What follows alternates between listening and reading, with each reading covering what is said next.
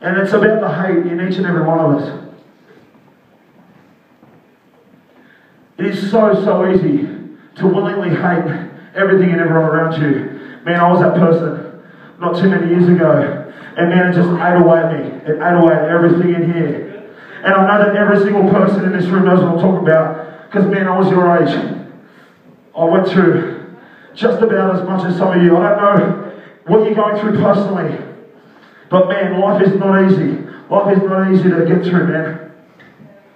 You know, Saving Grace in the last show, we're talking about, you know, how they were walking through Auckland City and they saw some guy on the sidewalk just slashing his wrists on the ground, man. And we saw it later that day. We walked down the footpath and there's a massive puddle of blood on the side of the road. And man, it sent chills through my body. And Nick from Saving Grace said last night, what pushes someone to the point where they're walking down Main Street, Auckland, and they just can't even live anymore?